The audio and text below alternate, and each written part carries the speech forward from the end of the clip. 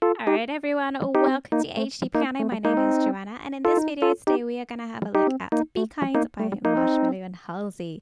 And in this video we're going to look at the first and second verse, and this is a melody version. So here we go, up to 4. 1, 2, 3, 4.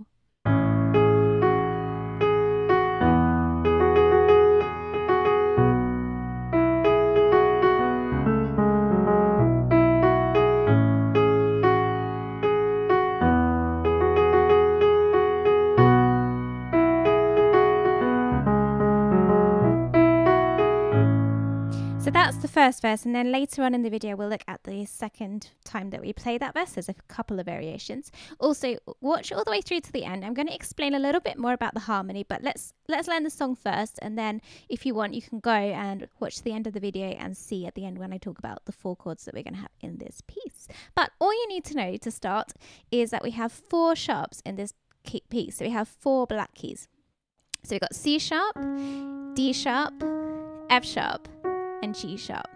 So instead of playing C, you're going to play C sharp, D sharp, instead of D, an E, an F sharp, a G sharp, and an A. So just watch out for that in your piece today. And so we're in the key of E major. That's all that means. We have those 4 sharps to watch out for. Now we've also got 4 chords. So we have this low octave A, then we're going to go to this octave E, and then octave B's, and then C sharp. And we really just cycle around those 4 chords today. So sometimes all you need is just that octave pattern in the left hand, and you can have a really nice punchy bass line that drives the harmony of the song. So A to E to B to C sharp. So first of all, I would try and get your hands around that. If you want some more information, you can watch Devon's video on this over on HDpiano.com as well. It's really useful on key signatures and working on the technical side of things. But anyway, let's begin up here. So I'm going to start with my thumb on that C sharp, and I'm going to go up to G sharp with my little finger to F sharp. So the counting is this: 1, E and A, 2, 3, E and A.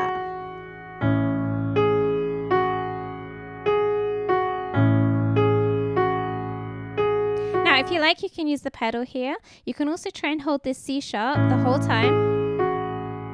Can you see how I'm not letting it go? Right, the next chord we're going to move to is an E. So I'm going to play that low B now. I'm going to try and keep that held down the whole time. I'm going to re-pedal, which means put my pedal down again. And I've got G sharp, F sharp, G sharp, F sharp, G sharp. 2 of those. And then G sharp, F sharp, G sharp. So it just goes around those 4 notes. Let's just practice that.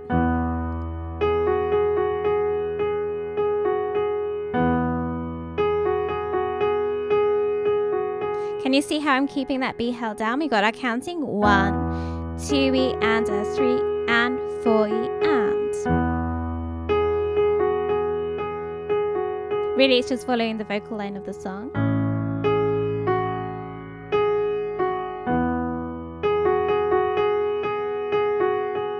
Okay, let's move on to our next bar. Try and follow my finger numbers as well. We're going to go to a B. So I'm going to play B and F sharp, which is really part of my B chords. B and F sharp. And can you see how I'm keeping my hands here? I've got my 4th finger on the F sharp. Going to come down 3rd finger on the E. Up to G sharp on my little finger. Down to the F sharp. And then F sharp to B. So the counting of this is 1, 2, and 3 and a 4 E and I'll do it without counting now.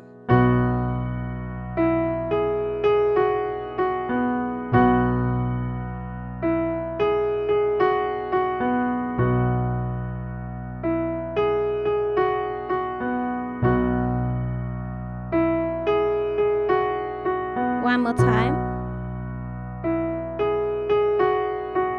Okay, let's go from the beginning.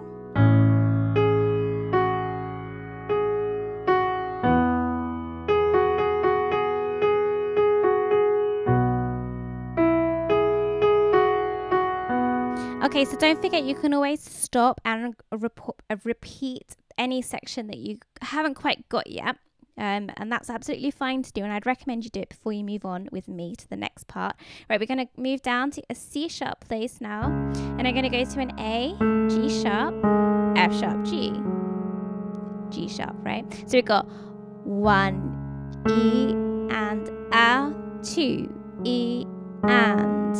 So all together without counting.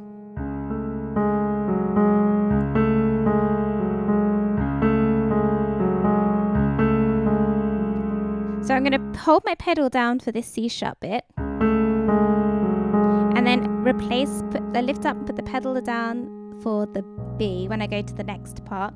Now here we can do a finger switch. We can go finger 5, and then switch to finger 3 on that E, F sharp, G.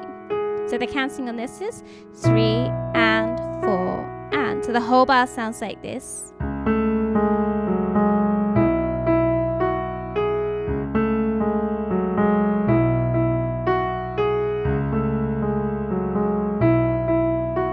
It's better to try and do that finger switch actually. I kind of cheat a little bit and sometimes go to my third finger, but I think it's better to try and do the finger switch if you can. Alright, so let's go from the beginning.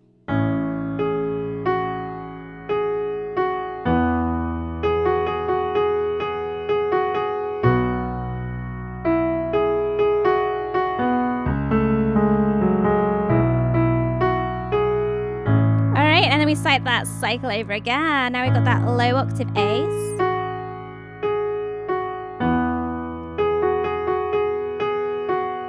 And here we can just play our 8th notes at the end. So 1, 2 E and a 3 and 4 and. And then we can go down to this B place. So that's exactly the same as what we had before. And then this time we're going to go to a C sharp place, and I'm going to start with my second finger on the G sharp. We got 1 E and a 3, 2 E and a, 1 E and a 2 E and a.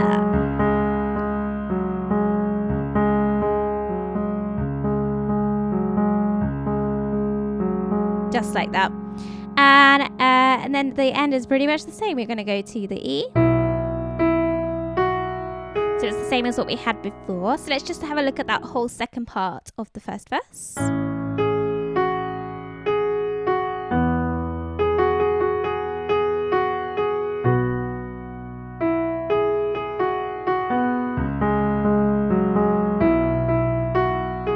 Okay, now let's just look at the second time that we played this verse. This is a variation, so if you just want to play the first verse again, that's absolutely fine. But this is the second time that we play the verse.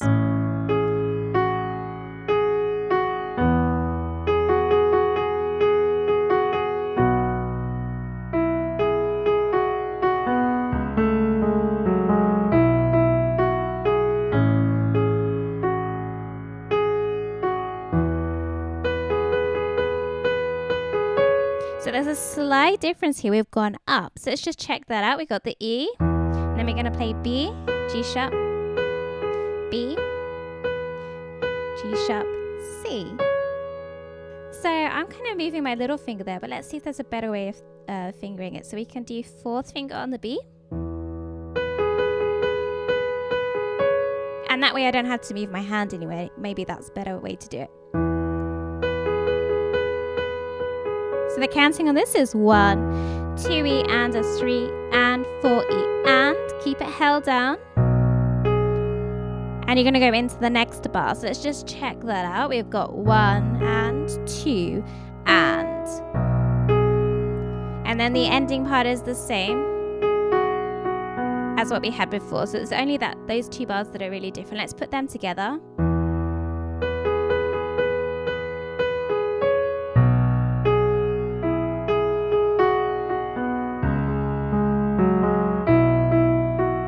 Okay, so I'm going to play through that second time through the verse the whole time. Now see if you can play along. I'll go a bit slower.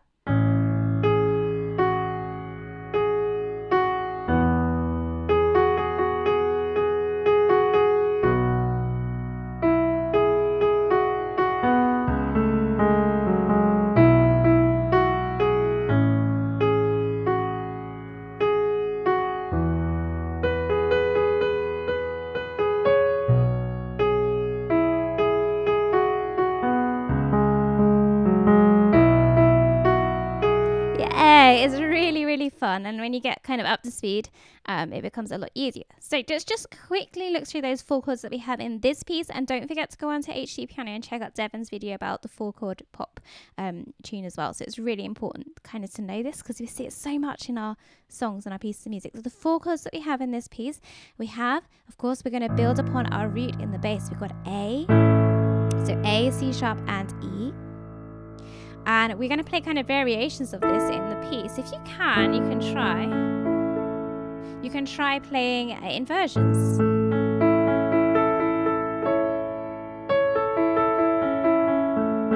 So what really an inversion is just switching the notes around. So we put an A on the top this time, and then we put the C sharp on the top, and then we can come down.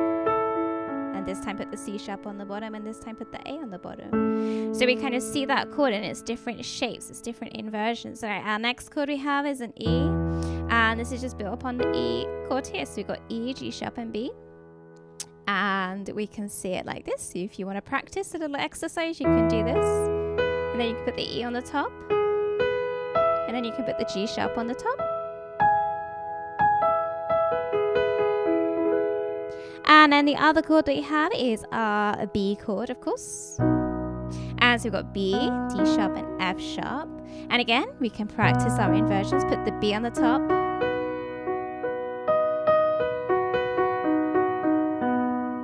And then our final chord we have is C sharp minor, which is C sharp, E, and G sharp. And again, we can invert it.